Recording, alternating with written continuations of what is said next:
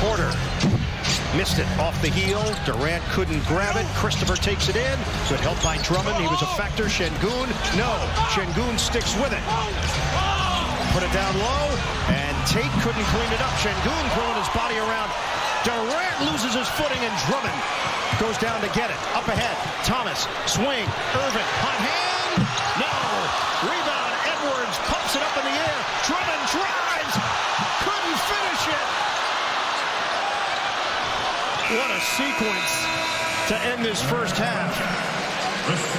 The Nets will take the 17-point lead, but it certainly could have been more.